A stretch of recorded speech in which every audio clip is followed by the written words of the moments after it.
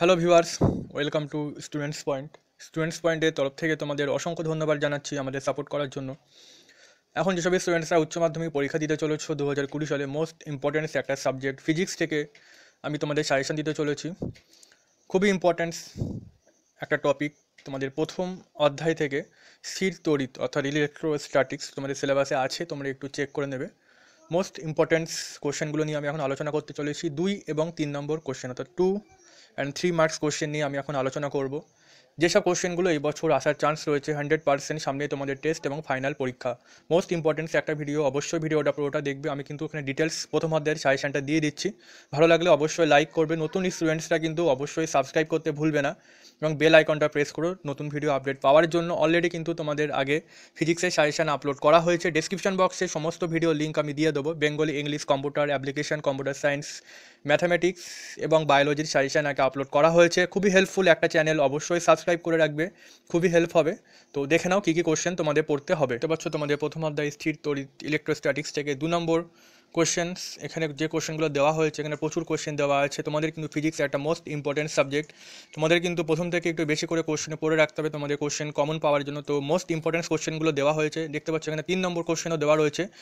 2 নম্বর এবং 3 নম্বরের কোশ্চেনের সাজেশনটাই আমি এখন দিতে চলেছি। অবশ্যই ভিডিওটা ভালো লাগলে লাইক করবে এবং আগের ভিডিওর লিঙ্ক আমি ডেসক্রিপশন বক্সে দিয়ে দেবো। আগের ভিডিওগুলো কিন্তু অবশ্যই চেক করে দেখে নেবে, খুবই হেল্প হবে তোমাদের, এবং সাবস্ক্রাইব করতে একদমই ভুলবে না। তো দেখে নাও কী কী কোশ্চেন পড়তে হবে। এখান থেকে কিন্তু একটা কোশ্চেনও বাদ দেবে না, তাহলে কিন্তু প্রবলেম হয়ে যেতে পারে। বাট এগুলো কিন্তু তোমাদের একটু বেশি করে কোশ্চেন পড়তেই হবে ফিজিক্সের জন্য। তো ফার্স্ট থেকে দেখে নাও, কোন পরিবাহীর ধারকত্ব 1 ফ্যারাড এর অর্থ কী? একটি সমান্তরাল পাত ধারকের দুটি পাতের মধ্যে একটি কাঁচের ফলক রাখা হলো, এর ফলে ধারকটির ধারকত্ব বাড়বে, কমবে না একই থাকবে? দেখাও যে তড়িৎ ক্ষেত্রে সর্বদা সমবিভব তলের লম্বাভিমুখী হয়। সমবিভব তল বলতে কি বোঝায়? স্থির তড়িৎ ক্ষেত্রে গাউসের উপপাদ্যটি বিবৃতি করো। মোস্ট ইম্পর্টেন্ট কোশ্চেন এবছরের জন্য। জলের পরাবৈদ্যুতিক ধ্রুবক 80 বলতে কি বোঝো? জলের পরাবৈদ্যুতিক ধ্রুবকের মান খুব বেশি হলেও ধারক তৈরিতে পরাবৈদ্যুতিক মাধ্যম হিসাবে জল ব্যবহার করা হয় না কেন? ধাতব পদার্থের পরাবৈদ্যুতিক ধ্রুবকের মান অসীম হয়, ব্যাখ্যা করো। খুব ইম্পর্টেন্ট প্রশ্ন এবছরের জন্য। দুটি পরিবাহীতে একই ধরনের সমপরিমাণ আধান আছে, এদের মধ্যে বিভব প্রভেদ থাকতে পারে কি? অভ্রের পরাবৈদ্যুতিক ধ্রুবক 5.4 হলে অভ্রের তড়িৎ ভেদ্যতা কত হবে? পরবর্তী কোশ্চেন, অমেরুবর্তী অণুর দ্বিমেরু ভ্রামক শূন্য হয় কেন? তড়িৎ দ্বিমেরু ভ্রামক কাকে বলে? কোন পরিবাহীর মধ্যে তড়িৎ ক্ষেত্র প্রাবল্য শূন্য হয় কেন? তড়িৎ ক্ষেত্রের কোনো বিন্দুতে তড়িৎ বিভব শূন্য হলেও ওই বিন্দুতে ক্ষেত্র প্রাবল্য কি অবশ্যই শূন্য হবে? তড়িৎ বলরেখার বৈশিষ্ট্য, খুব ইম্পর্টেন্ট।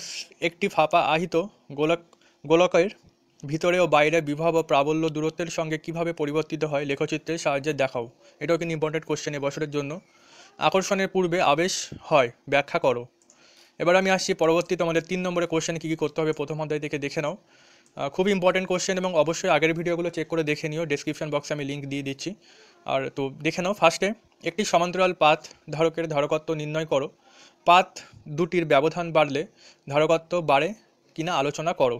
খুব ইম্পর্টেন্ট। নেক্সট কোশ্চেন, কতগুলি ধারকের শ্রেণী সমবায় যুক্ত করলে তুল্য ধারকত্ব ক্ষুদ্রতর মানের ধারকত্ব অপেক্ষা কম হয়, এটা প্রমাণ করো। একটি গোলীয় ধারকের ভিতরের গোলকটি ভূ সংলগ্ন থাকলে ওই ধারকের ধারকত্বের একটি রাশিমালা নির্ণয় করো।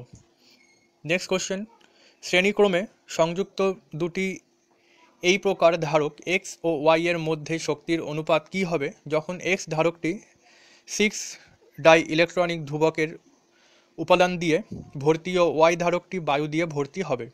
তো এখানে তোমাদের আমি কিছু ম্যাথামেটিক্যাল কিছু প্রবলেম দিয়েছি, মানে কিছু অঙ্কের কিছু কোশ্চেন দেওয়া আছে, বা তোমরা কিন্তু ডিটেলস অঙ্কের কিন্তু সাজেশন দেওয়াটা খুবই কঠিন। ডিটেলস ফিজিক্সের ম্যাথামেটিক্সের জন্য তোমাদের কিন্তু বইটা, টেক্সট বইটা ভালো করে ফলো করতে হবে, ওখান থেকে প্র্যাকটিস করো। ওখান থেকে কিন্তু প্রতি বছর কমন আসে এবং কিন্তু এবছরও কমন আসবে। তোমাদের টেক্সট বইটা ভালো করে ফলো করলে তোমরা কোশ্চেন কমন পেয়ে যাবে ম্যাথামেটিক্সের প্রবলেম সলভ করার জন্য ফিজিক্সে। নেক্সট কোশ্চেন আমি আসছি, একটি সমান্তরাল পাত ধারকের সঞ্চিত স্থিতিশক্তির রাশিমালা নির্ণয় করো। একটি ধারকের ধারকত্ব কোন কোন বিষয়ের ওপর নির্ভর করে? নেক্সট কোশ্চেন, প্রমাণ করো সমান ধারকত্বের দুটি ধারককে সমান্তরাল সমবায়ে যুক্ত করলে যে লব্ধি ধারকত্ব পাওয়া যায় তা শ্রেণী সমবায়ে যুক্ত ধারকদ্বয়ের লব্ধি ধারকত্বের 4 গুণ। পরবর্তী এখানে একটা ম্যাথের একটা প্রবলেম দেওয়া হয়েছে ফিজিক্সের, দেখে নাও। একই আকারের 64টি জলের ফোঁটা মিলিত হয়ে একটি বড় ফোঁটা তৈরি করে। যদি প্রত্যেক ফোঁটার আধানের মান এবং প্রকৃতি একই হয় তাহলে বড় ফোঁটার বিভব, ধারকত্ব এবং সঞ্চিত শক্তি নির্ণয় করো। সাইডে এখানে অ্যান্সারটা দেওয়া আছে, দেখে নাও। তোমাদের কিন্তু এই ধরনের ম্যাথমেটিক্যাল প্রবলেম দিতে পারে, অবশ্যই বইটা ভালো করে ফলো করবে, তোমরা কিন্তু ওখান থেকে কোশ্চেন অ্যান্সার করতে পারবে। নেক্সট কোশ্চেনে একটা ম্যাথমেটিক্যাল প্রবলেম দেওয়া আছে। 20 সেন্টিমিটার বাহু বিশিষ্ট এবিসিডি বর্গক্ষেত্রের এ বি ও সি শীর্ষবিন্দুগুলিতে যথাক্রমে 6, 12, 24 এনসি ধনাত্মক আধান রাখা আছে। বর্গক্ষেত্রের ডি শীর্ষবিন্দুতে 1c আধান রাখতে গেলে কৃতকার্যের পরিমাণ কত? তোমাদের কিন্তু এরকম ছোটো ছোটো প্রবলেম দিতে পারে, তোমরা কিন্তু এগুলো সলভ করে রাখবে। অ্যান্সারটা দেওয়া আছে। একটি তড়িৎ দ্বিমেরুকে সুষম তড়িৎ ক্ষেত্রে ই এর মধ্যে রাখা হলো, সেটির স্থিতিশক্তির মান নির্ণয় করো। যদি বিভব ভি ইকুয়ালস টু, দেখতে পাচ্ছি এখানে একটা প্রবলেম দেওয়া আছে, হয় তাহলে মূল বিন্দুতে রাখা 2c আধানের ওপর ক্রিয়াশীল বলের মান নির্ণয় করো। তো এসব কোশ্চেন তোমরা দিতে পারে, এগুলো একটু প্রিপারেশান নিয়ে রাখবে। নেক্সট কোশ্চেন আমি আসছি 3 নম্বরের কোশ্চেন। প্রমাণ করো যে ভিন্ন বিভবযুক্ত দুটি পরিবাহীর মধ্যে আধান বন্টনের সময় সর্বদাই কিছু শক্তি ক্ষয় হয়। একটি ফাঁপা গোলাকার পরিবাহীকে কিউ ধনাত্মক আধানে আহিত করা হলো। গোলকটির ভিতরে ও বাইরে তড়িৎ ক্ষেত্র প্রাবল্য দূরত্বের সঙ্গে কিভাবে পরিবর্তিত হয় তা লেখো এবং চিত্রের সাহায্যে দেখাও। স্থির তড়িতের ক্ষেত্র প্রাবল্যের সংজ্ঞা দাও। খুব ইম্পর্টেন্ট কোশ্চেন এবছরের জন্য। সুষমভাবে আহিত একটি বৃত্তাকার চাকতির অক্ষীয় বিন্দুতে তড়িৎ ক্ষেত্র প্রাবল্য নির্ণয় করো। Most important question. নেক্সট এখানে একটা ম্যাথমেটিক্যাল প্রবলেম দেখতে পাচ্ছ, এটা একটু সলভ করে নিও। অ্যান্সারটা নিচে দেওয়া রয়েছে, আমি আর বলছি না। তো এটাও একটা ম্যাথমেটিক্যাল প্রবলেম দেখতে পাচ্ছ, পরপর দুটো রয়েছে। নেক্সট আমি কোশ্চেনে চলে আসছি ডাইরেক্ট। কোন তড়িৎ দ্বিমেরুকে একটি সুষম তড়িৎ ক্ষেত্র ই এর মধ্যে রাখলে ওই দ্বিমেরুর ওপর ক্রিয়াশীল টর্ক নির্ণয় করো। তড়িৎ ক্ষেত্রের কোনো বিন্দুতে তড়িৎ বিভব ও ক্ষেত্র প্রাবল্যের সম্পর্ক প্রতিষ্ঠা করো। কোনো আহিত পরিবাহীতে সঞ্চিত স্থিতিশক্তির রাশিমালা প্রতিষ্ঠা করো। খুব ইম্পর্টেন্ট কোশ্চেন।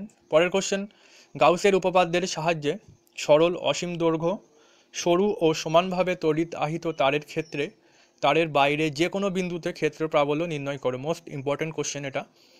পরবর্তী কোশ্চেন, গাউসের উপপাদ্য প্রয়োগ করে আহিত পাতলা গোলীয় খোলকের ভিতরের ও বাইরের কোন বিন্দুতে তড়িৎ প্রাবল্য নির্ণয় করো। গাউসের উপপাদ্য থেকে কুলম্বের সূত্র প্রতিষ্ঠা করো। এটা তো আমাদের লাস্ট কোশ্চেন প্রথম অধ্যায় থেকে। আমি আশা করছি তোমরা এখান থেকে কমন পেয়ে যাবে কোশ্চেন। আর তোমাদের কিন্তু ফিজিক্সের জন্য একটু বেশি করে কোশ্চেন পড়তে হয়, বিকজ কোশ্চেন কমন পাওয়া কিন্তু খুব একটা টাফ ব্যাপার। তো আমি যেগুলো সাজেশন দিচ্ছি, তোমরা আশা করছি এখান থেকে তোমরা 80 থেকে 90% কোশ্চেন কমন পেয়ে যাবে। এবং আগের বছরও কিন্তু কোশ্চেন এখান থেকে কমন এসেছিলো আমাদের সাজেশন থেকে। ভালো লাগলে অবশ্যই লাইক করবে। নেক্সট ভিডিওর জন্য কিন্তু অবশ্যই সাবস্ক্রাইব করে রাখবে। নেক্সট ভিডিওতে আমি তোমাদের সেকেন্ড চ্যাপ্টার্স এবং থার্ড চ্যাপ্টার্স পরপর টপিক ওয়াইজ সাজেশন আপলোড করে দেবো। তো আজকের জন্য ধন্যবাদ তোমাদেরকে।